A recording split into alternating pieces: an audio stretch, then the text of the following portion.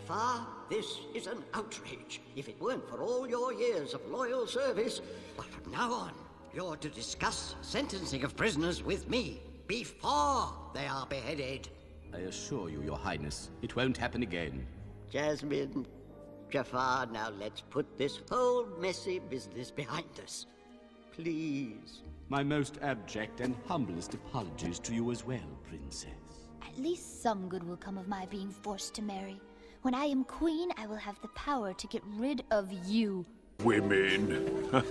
How typical. Now, that's nice. All settled then. Now, Jasmine, getting back to this suitor business. Jasmine? Jasmine! If only I had gotten that lamp. I will have the power to get rid of you. Oh, to think we gotta keep kissing up to that chump and his chump daughter for the rest of our lives. No, Iago. Only until she finds a chump husband. Then she'll have us banished. Or beheaded.